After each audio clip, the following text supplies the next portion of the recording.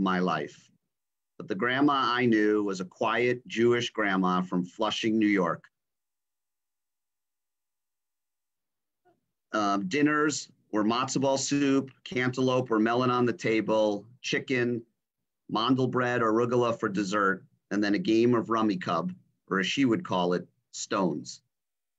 I always knew growing up there was more to my quiet grandma. She would share little tidbits of her journey in life and her survival from the Holocaust. When I visited my grandma for the last time of her journey in her life and her survival, when I visited my grandma for the last time in June 2013 in New York, she was 97 years old. She would keep her eyes closed then most of the time. I leaned in and kissed my grandma and told her I had to head back to Chicago. And she opened her eyes wide, looked me right in my eyes, squeezed my hand, and signaled that this would be her last journey. She would pass away that July 2013. It made me realize that it was time to pass on her and my grandfather's journey. I tell their story not only as a personal journey, but the goal of this presentation is to inspire others to trace their roots, young and old. It can be done. So I am humbled to take you on this journey with me. That's a picture of me and my grandma when I was a little boy in Staten Island, New York. And you're gonna get to learn about my grandma and all these last names and my grandpa, but I put it in the title because her journey is so fascinating. She had so many journeys in life. So how did our journey start? Well, my family journey started like many in the late 1990s and early 2000s and beyond, when we became interested in tracing our family roots. And what happened was in about the early 2000s, things started opening up in Eastern Europe for people to go back and get records and trace routes. And I picked this, and I'm not going to read it, but I picked this little excerpt from an article about what was going on in the late 1990s and 2000s and how people were struggling to find their records, but it was open and available. And people started doing it, especially my dad's generation became interested. And that's exactly what we did. This is a picture of my dad, my brother, and me. And for my dad's 60th birthday in 2006, we will go back to where my grandmother is from and what you'll learn in Lithuania and retrace our family roots. And why my family was so lucky and why I encourage others to do it is it was just amazing how much record there really is out there. So my dad, Steve, and you'll come to learn his real name is Sioma, becomes interested in tracing our roots. We were lucky. My grandmother was alive for so long and we have her personal memories before we leave. We do internet and genealogy research to learn more. We're able to reconnect with family members that we find through research, and then our very awesome trip back to the homeland. So my family journey starts in Lithuania, and it's really fascinating. We'll start in Lithuania. My family before the war will go to Cuba, and I'll get into that a little later.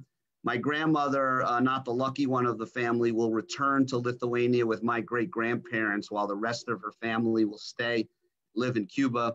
My grandmother will survive the Holocaust and the family in Cuba learn of her survival and bring her back to Cuba. And then eventually we will come to New York and the United States.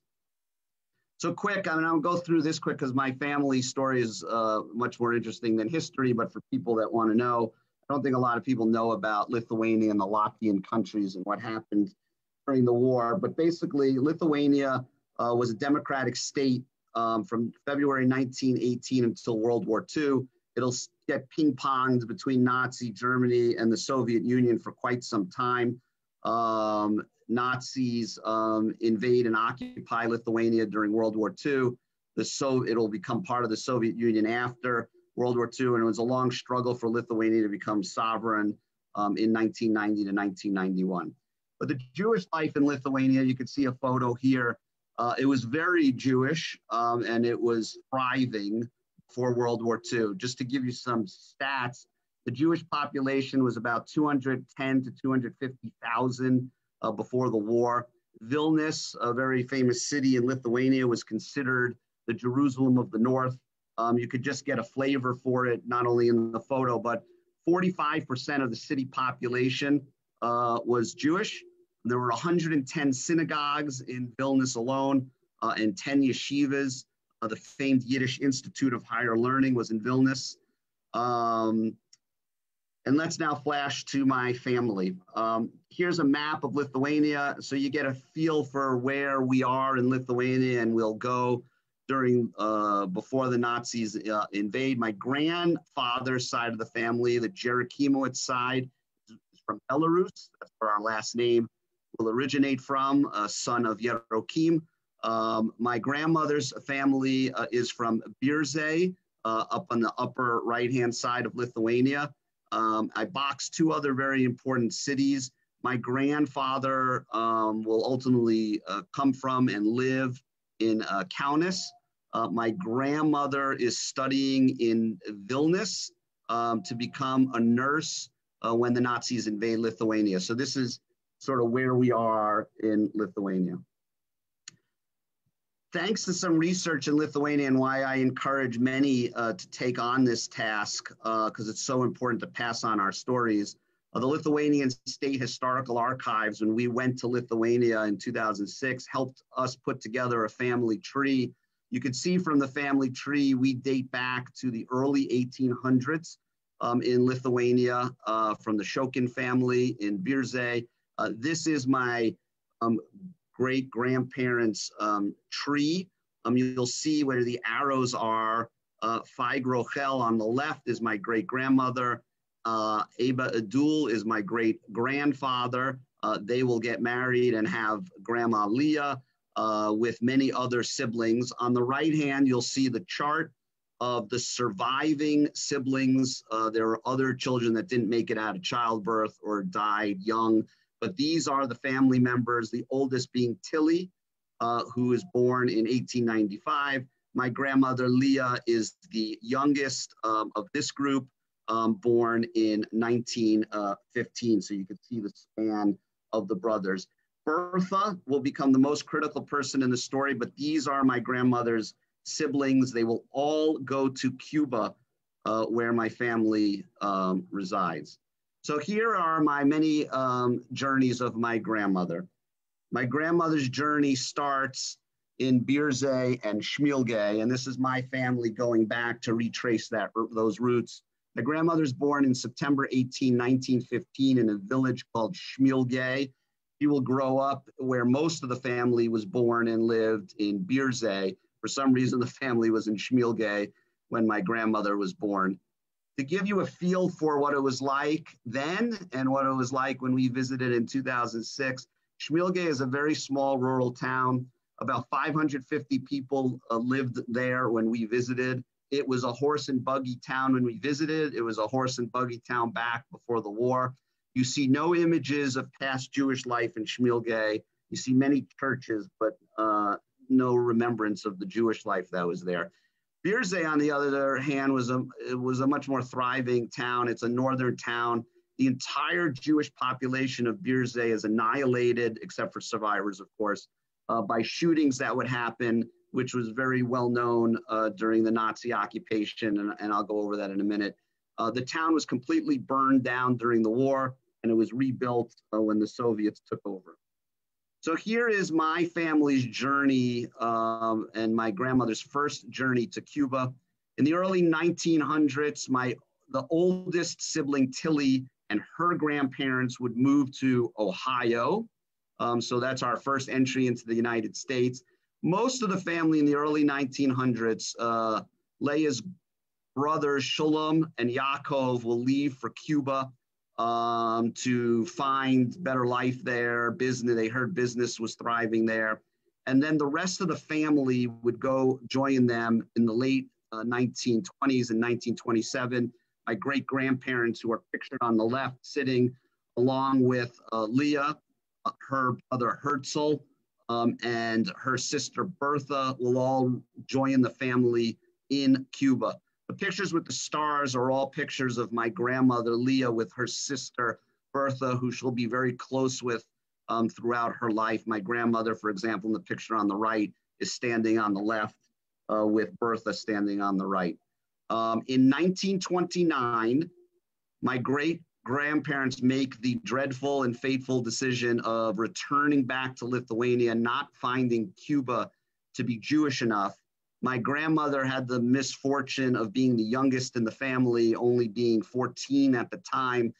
The family made a decision that my grandmother should go back with my great-grandparents so that they wouldn't be alone in Lithuania while the rest of them were either established or dating or at least were old enough to stay in Cuba. So my grandmother, in tears, will return to Lithuania, where she will live in Biržai, which was the small town we talked about before. The fascinating story, which I want to share real quickly here, is before we left, my grandmother told us the address where she lived in Biržai. It was 13 is the address. I forgot the street name. And she told us a couple of things about the house if we were to find it. That there would be a barn in the back of the house that had a roof that was tilted in and falling apart, a rowboat that would have a hole in it. And we were just laughing at her because the war was so long ago. There'd be a road that led behind the house to a cemetery that she would walk by to follow a stream. So these were the details we had, with the thanks of a tour guide, which I'll show in a later picture, and why they're so important for these journeys if families decide to take them. We believe we found my grandmother's house that she grew up in Biržai. It matched the street name and address. It had, pictured on the right, the barn that was tilted over with the falling apart roof was still standing. There's a rowboat in the backyard with a hole in it, and a walkway to a cemetery with a stream exactly as my grandmother remembered it. On the back door of the house, there was a mezuzah, which is a Jewish fixture. For those who don't know, for religious purposes, we put them in the rooms of our home. The remembrance or the backing of the mezuzah was still on the stain of the mezuzah was still on the door. The mezuzah wasn't there. The people in the house we got to meet. We didn't go in, but they were very happy to let us walk around and take a look. We get back home to Flushing, New York, where my grandmother is. We show her these pictures. She looks at it. She shakes her head and says, "That's not my house."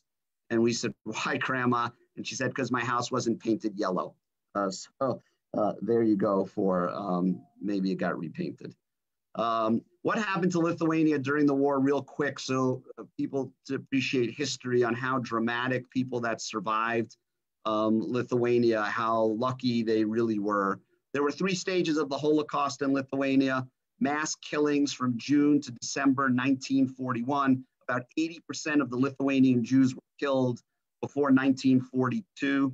There was a period where they put Jewish prisoners in ghettos. For those that are very familiar with the history of the Holocaust, there are ghettos throughout Europe. Some of those were in Lithuania. And then in April 1943 to July 1944 is the final liquidation of the Jews and other prisoners of war that were being held in Lithuania.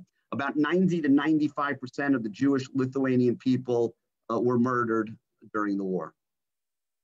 This is a list from Yad Vashem, just shows you how important research can be and how you really can piece this all together, of the various mass shootings that happened across Lithuania. The bar on the top in right is the mass grave area where my great-grandparents were shot and killed. And what normally would happen in these killings are they would march the Jews and again other prisoners out, but mostly Jews, to these mass grave sites where the Jews would then dig their own holes that they would then be placed in and shot.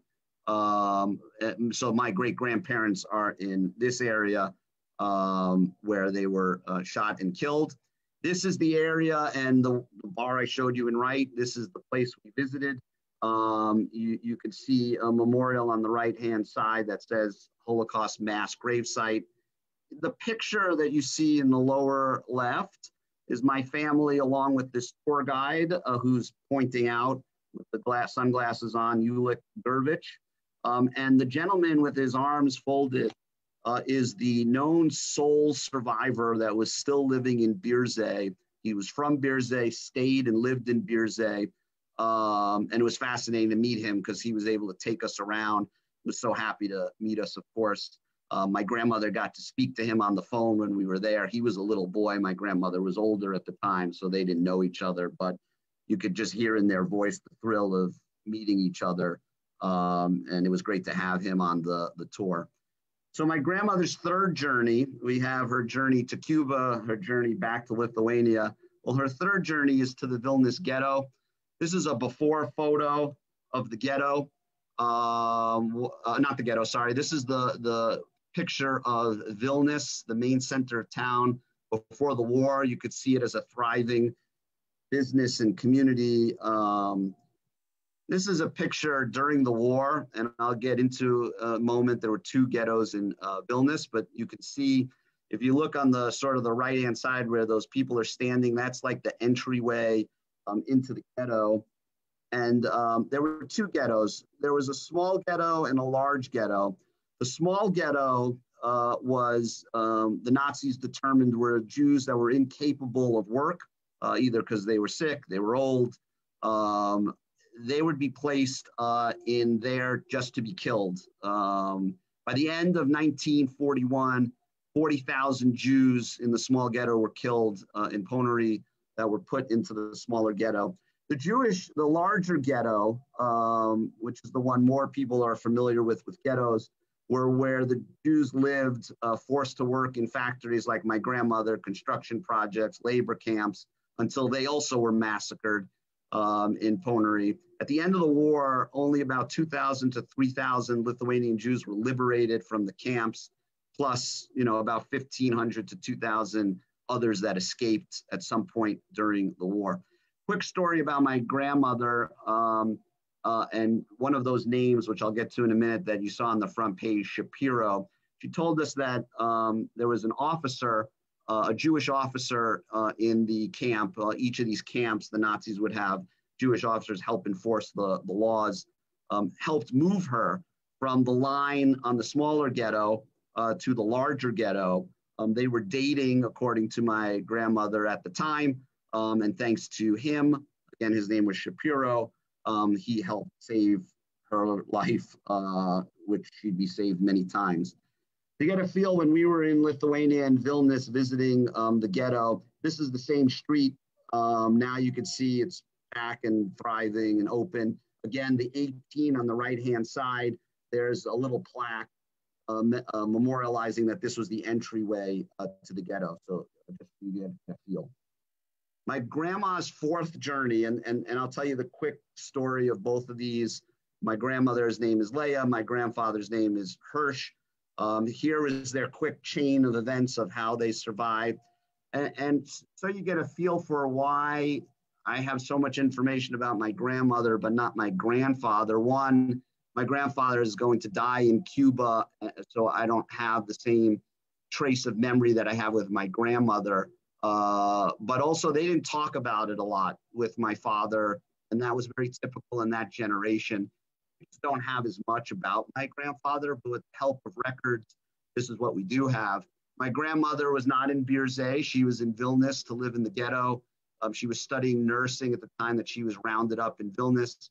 She will live in the ghetto for 2 years, from September 1941 to 1943. At that point, according to my grandmother, he was transported to a labor camp called Strasshof. That doesn't seem consistent with history, but my grandmother's never wrong, and it's always possible. But that one's a little bit mysterious because Strasshof's near Vienna, and most of the Jews in Lithuania who survived and were transported to other camps were moved north in the Latvian countries, where my grandmother ultimately will go. She will be in Stutthof in August 1944. And she will ultimately survive on a German landing craft. And I'll get to that in a minute because it's fascinating survival. Not too many Jews survive this way, and not too many people know that story. My grandfather is from Belarus. He's born in Kaunas. That was one of the towns I had boxed on the map. The way my grandparents know each other is my grandfather was an electrician at my grandmother's school in Bierzeh, so he's going to recognize the name. But my grandfather actually had a family before he will marry my grandmother that my grandmother kept secret from us. Either she was embarrassed or didn't want us to know. But my grandfather was actually married before the war to a woman named Rivka. He will have one daughter, Shulamit. They are both murdered during the war. My grandfather, though, will survive in the Dachau concentration camp. His prisoner number is 82660. He's liberated in the Kaufering subcamp. How I know all this is here are some records we were able to find thanks to research, Holocaust museums, genealogy research. These organizations are just terrific. So my grandfather, Hirsch Jeruchimowitz, born in 1907, you could see it all here. There's his prisoner number. He's liberated in Kaufering. The one that's real fascinating is my grandmother. This is the card of her prisoner camp in Stutthof. It was the International Tracking Service of the United States Holocaust Museum located the prisoner card. Look at my grandmother's name on the left-hand side, Leah Shapiro Krawick, which is Kravitz. It's spelled many different ways. The reason why that's so fascinating is my family has no record or never knew that my grandmother was married to someone named Shapiro, and it's possible she never was. But these records, and the Germans usually kept very good records, have her listed as married to a Shapiro. We believe, the grandmother would never admit it, that she claimed they were only dating, but we believe that she was possibly married to the Jewish officer that she mentioned in the Vilnius camp that saved her life. That is his name. We've never been able to trace his route. There's many Shapiros, and always the mystery, and history continues. So that was mystery number one. He once told my mother in confidence many years ago that her one true love, not my grandfather, but her one true love was a man that she met in the Vilnius camps. We know that to be Shapiro. So there's always that lingering question, what kind of life and what was all that about? The other mystery is look at the birth date on the prisoner card. It's 1919. My grandmother was born in 1915. How could have this happened? Well, my grandmother had heard stories that when you got to camps, if you were a certain age, usually around the age of 29, the Germans would find the women too old and that you would be sent to death. My grandmother, with the help of just smart thinking, convinced and changed her birth date to 1919 so that she would appear 4 years younger than she really was. That helped her in many of the camps that she ultimately would go to. So this is her prisoner card, and it's really fascinating. My grandmother ultimately survives on liberated on a boat. There's a famous book by a gentleman named Robert Watson called The Nazi Titanic. There were many women who survived this way. I mean, not many, but of the Lithuanian women that survived, some would survive by these boats. And what was happening at the end of the war, for those that know, the Germans were starting to retreat back to Germany as the Soviets were invading them from one side. The United States and England were invading them from the other side. So they started retreating and covering their evidence of the camps that they had. So many of the camps they would burn, many of the prisoners that they would take by foot out of the camps to retreat back to the center of Germany. And some, the northern part of, and in the Latvian countries, they would take by boat. Using old German fleet, they would evacuate the Jewish inmates from the Stutthof camp and other camps along the Baltic Sea. There are 3 ships that they mainly did this on, called the Cap Arcona, the Fieldbeck, and the Athen. What happened and what was fascinating is the British, not knowing, obviously, that these boats were really for Jewish prisoners to be marooned on, they attacked the boats, bombed them because there were still Nazi soldiers on them. Those Nazis would leave the boats stranded to get bombed. By the time the British learned of this, of course, the damage had already been done. Nearly 10,000 out of the nearly 10,000 prisoners on the boat, more than 7,000 of them die. We believe that my grandmother was on the boat Athen. We don't have a record of it, but we believe it because it's this ship that was still docked and not capsized over in the ocean or in the sea. My grandmother was found on the bottom level of the boat. She was wounded. She was transported to a hospital and ultimately liberated in a town called Eckernfort. I'll get to that in a minute. The records of these incidents are sealed by the British until 2045. That is not unusual. Many governments seal historical things like this so that the generation that lived through it would no longer be alive when it would be unsealed. This is all talked about in this book, which I highly recommend for those interested on the rare survival, one of the ways of survival of Holocaust survivors. My grandmother's fifth journey is in a town called Eckernfort. She will be displaced there. It's, I call it now sort of the Cape Cod of Germany. It's a port on the northeastern side of Germany. You could see a picture on the bottom where my family vacationed on my dad's 60th birthday. Very quick story, because I don't want to run out of time and leave stuff for questions, we're sitting on one of these chairs on the beach, and we did this awesome trip to Lithuania. We found all these records. I kind of look at my dad and go, this is where you're from. You were born in Eckernfort. We should keep going. And he was like, nah, this is my birthday. We really hit the jackpot. Let's stop. And I encouraged him to keep going, and we did. We go to the city office. It was like on momentarily closing. We quickly tell them the story. It was like 4:30 in the afternoon. And, in that very thick German accent, they were like, sit down.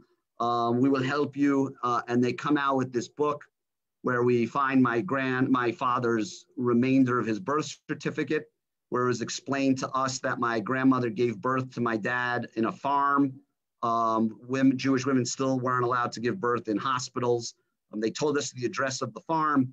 We raced out there. The farm now is a place where they do wedding receptions. The woman was having a wedding reception that day. We drove up. We explained to her the story. She bursted into tears. Her parents used to run the farm and own the farm, and she was a little girl at the time that my grandmother gave birth to my father in this farm. She let us in. She told us all about the farm, the barn where my dad was born in, the house that my grandmother healed after giving birth to my dad. And this is the apartment that she ultimately will live with my father and my grandfather. Quick story, which I forgot to piece it together for you. How does my grandfather and grandmother meet each other? They meet each other in Eckernfort. My grandfather, who survives in Dachau, returns to Bierzee because many of the smaller towns were putting up lists of survivors. He saw my grandmother's name, recognized it, must have figured that his family perished in the war, went to Eckernfort to find her. They will get married in Eckernfort and have my dad.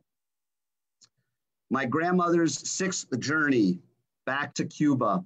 My family, who I told you all about earlier, including Bertha, will learn that my grandmother survives the war.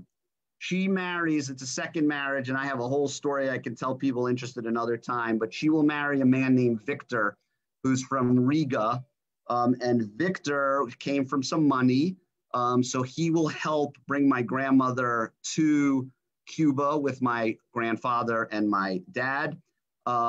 They leave for They left Germany for France when my dad was 6 weeks old. He will sail, sorry for the phone ringing in the back. He will sail to Cuba via France on 12/4/46 on a ship called the Ile-de-France when my dad was 4 months old. They will arrive in New York, and they will then go to Cuba, where in December 1946, and live in a town called Matanzas, Cuba.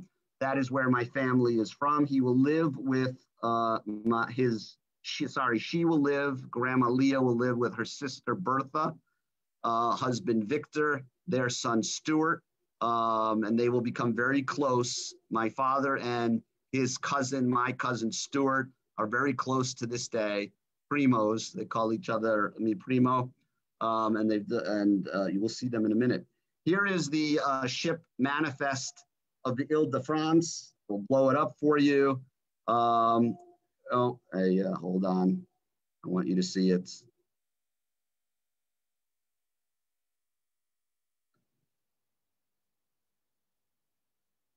There we go. So you can see my grandparents' names, Hirsch, Leah, my father, Sioma. It's actually spelled S-O-M-A on this ship manifest. He will change his name when he gets to Cuba to Siomi, because an A is feminine in Cuba, in Spanish-speaking countries. So my grandmother didn't want him to be thought of as a girl. So he will become Siomi. When he comes to the United States, his name will be Steve. You could see my grandmother's profession is a nurse. My grandfather is a mechanic. And you could see that now my grandmother's birthday is correct. She's now 31 years old. And if you do the math, that would have brought her back to 1915 when she was actually born. Here are some pictures of my family in Cuba. That is my grandmother and grandfather in the upper right. Also below them are, my father growing up and my grandparents. The person I mentioned, Stuart, where they would play and live together in Cuba. That is Stuart and my dad living in Cuba and just living life. Stuart returns to Cuba and my dad returns to Cuba often. There they are on the lower left, standing in front of their elementary school that they went to together as kids. My grandma's 7th journey, she will flee Cuba to go to New York. When the Castro comes to power in 1961, my grandmother is fearful that this is another Hitler and Nazi occupation. So she wants my father out of there. The year prior, Bertha, Victor, and Stuart will go to New York. So my grandmother and grandfather's plan was to send my dad there to live with them until they can get out of Cuba. My dad leaves in May 1961 after the Cuban Revolution. They heard stories about teens getting brought into the forest to be indoctrinated in communism. They get my dad out of there before any of that happens. My grandparents were supposed to join him in 1962. My grandfather, Hirsch, will pass away during Passover 1962.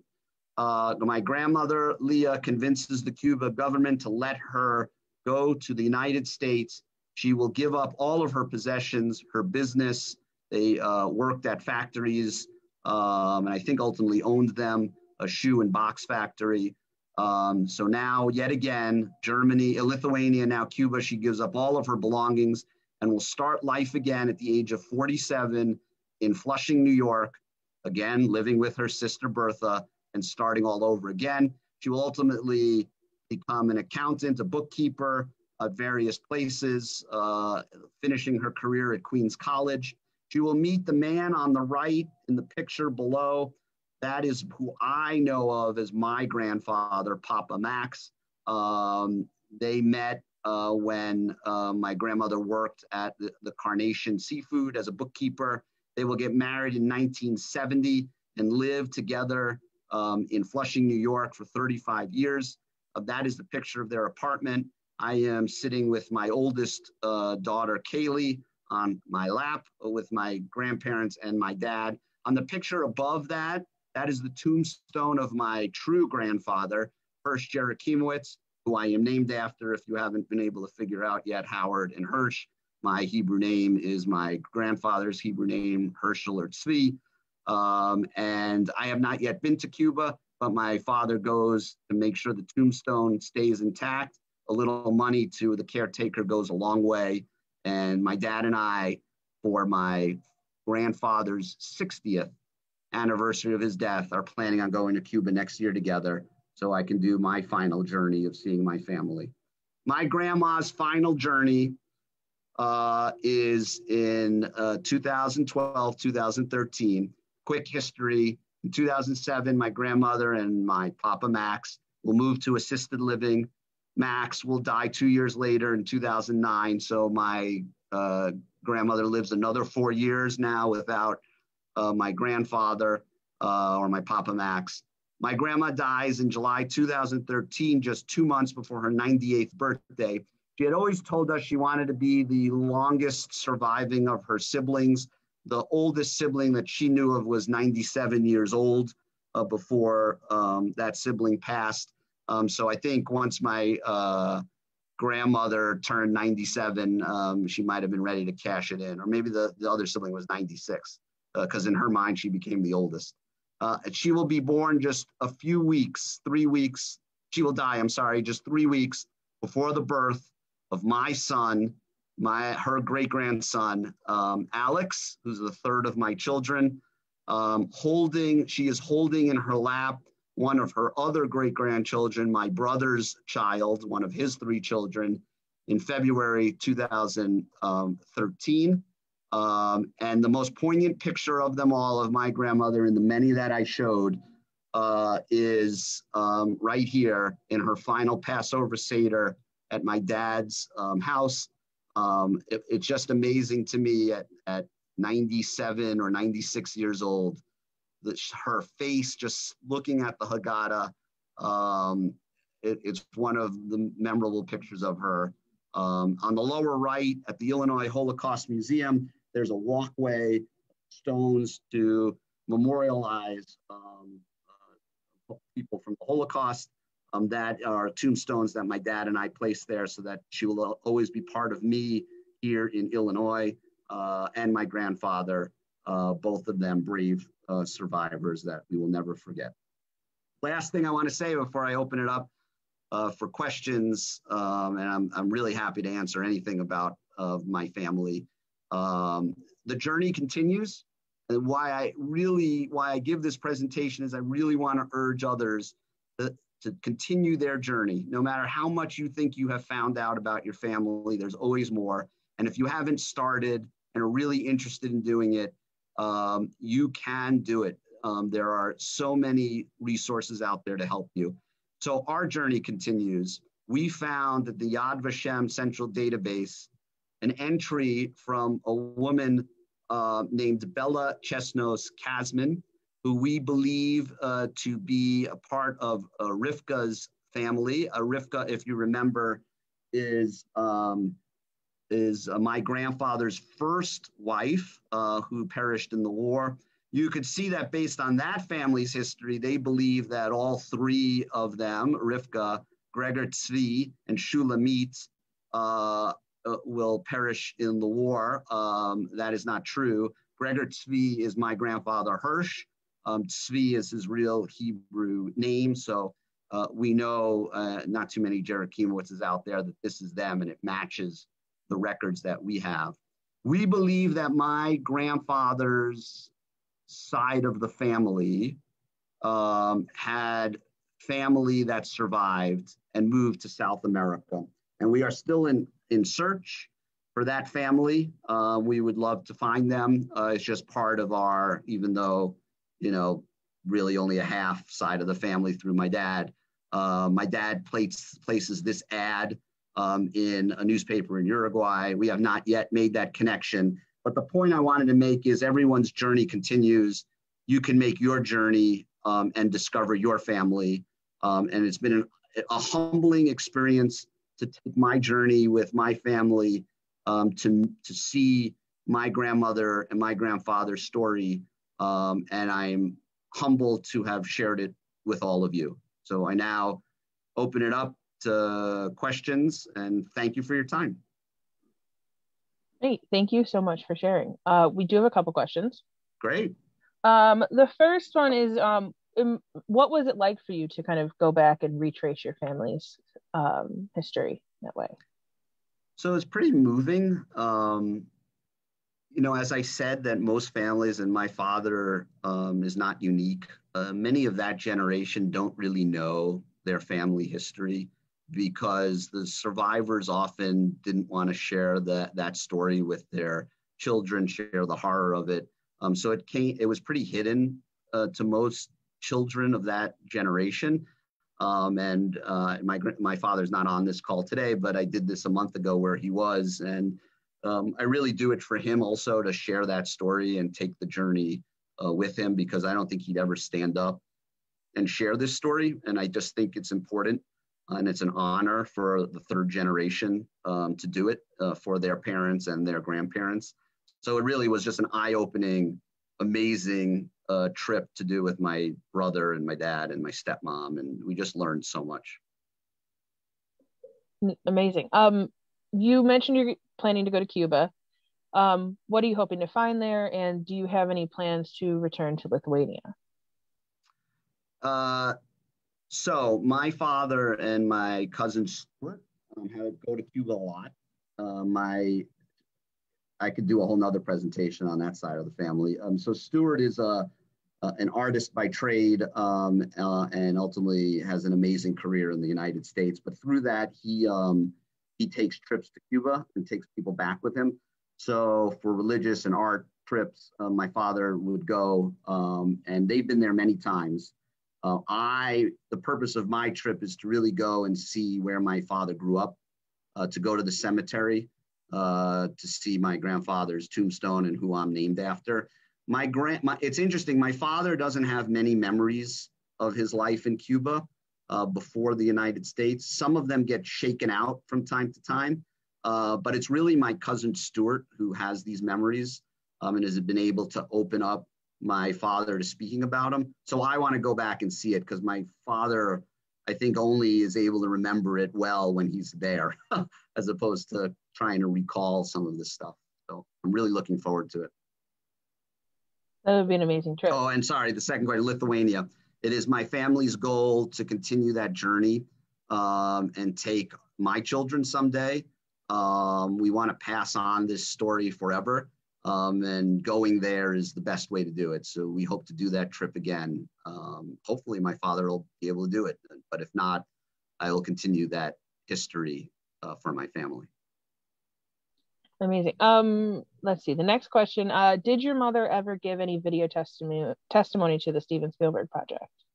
So my grandmother, no. The short answer is no. And I do want to make a comment about that. I had always tried while my grandmother was alive to get people to interview her, and I never had much success. And I'm not angry at anyone for that, but it always seemed odd that, because the Lithuanian story is an untold one. And I never really got people interested in doing it, because they were either busy, or my grandmother maybe didn't take enough initiative, or maybe I didn't take enough initiative. So we never were able to do those kind of things where I have her testimony tape. I have tape recorded it. It came out pretty garbled. So thank God I was also a journalist in school. So I ferociously took notes, and I have them in books. And I told my kids, I'm writing a book about all of this, which is going very slowly. So my children have sworn to me that if I don't finish it in my lifetime, they will carry the mantle. So hopefully they can read my handwriting. I look forward to seeing the book. This next one is there any link to some of the many resources you use to track their history? It seems a bit overwhelming to begin the process. So it is a little overwhelming, and I really have to thank my dad. He is the architect of all of this, and the force that has made all of this happen. But if you contact any of these agencies, any of the Holocaust museums will help point you in the right direction. They have resources that can help you. Yad Vashem has a resource. And the one thing I recommend is, if you're interested in going back to your respective homeland, we contacted all of these agencies before we went there through the tour guide Ulick, or on our own. So when we got there, it was all ready for us.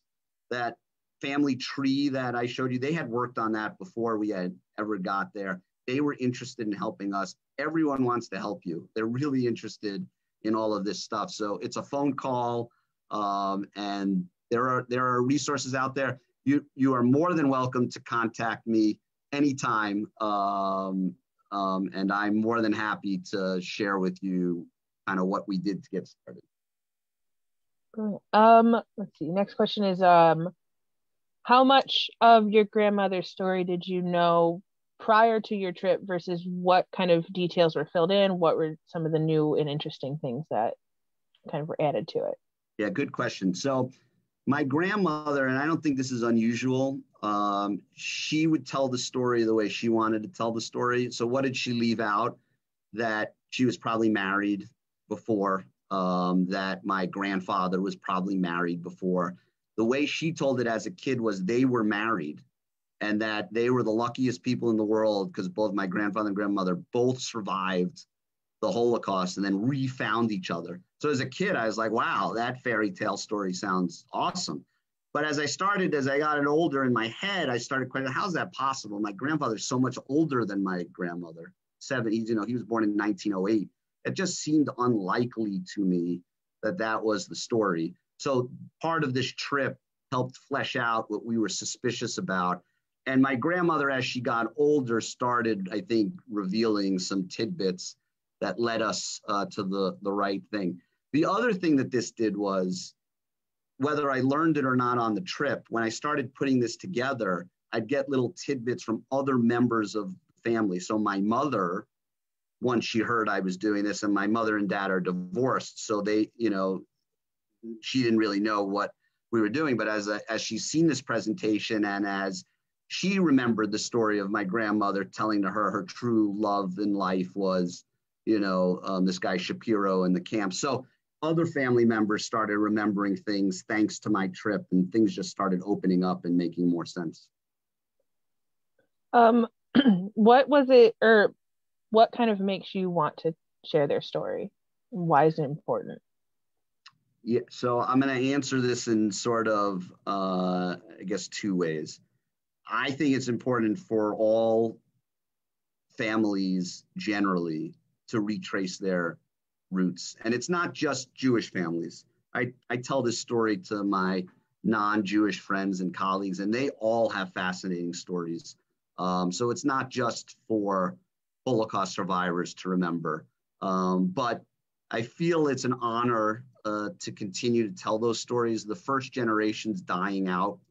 The second generation has carried the mantle of telling the story, but not all of them can do it. It's an honor for the grandchildren and the third generation, not only to remember and pass it on, because these generations aren't going to last forever, but for us to pay it forward and tell the story beyond.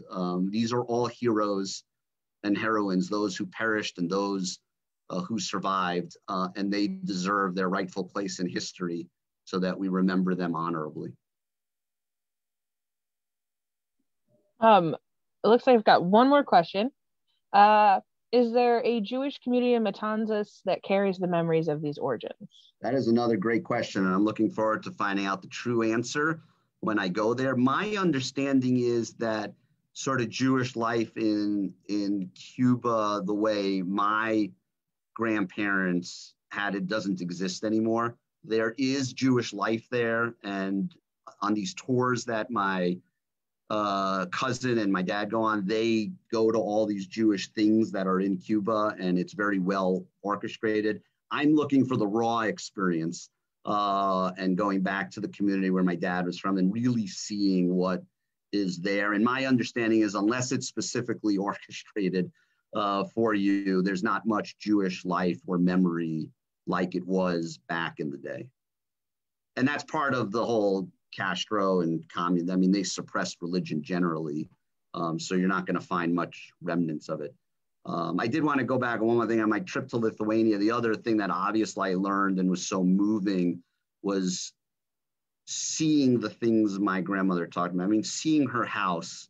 And, I tell that story because it's so funny how it wasn't her house because it was painted yellow, but I know it was her house. So seeing her house and seeing the apartment my grandmother raised my dad, seeing the farm that my dad was born in, there's no other experience like that. Seeing the ghetto where my grandmother survived.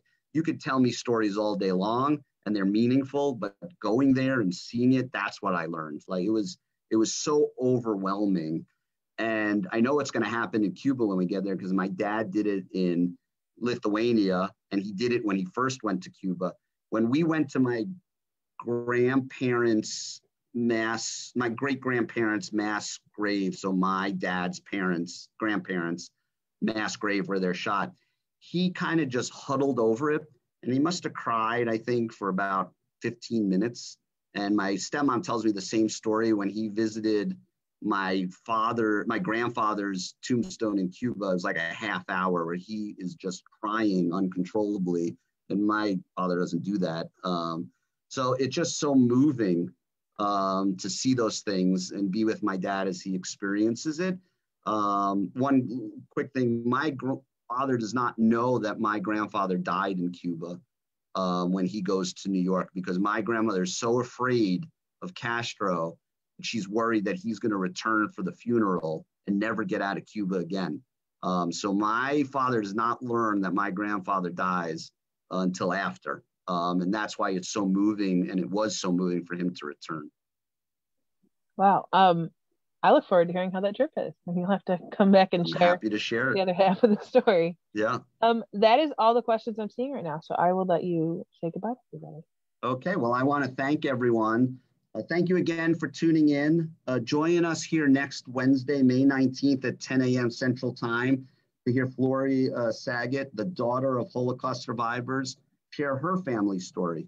Please keep an eye on Illinois Holocaust Museum's Facebook and other social media accounts, where we will post a stream of content through the weeks ahead.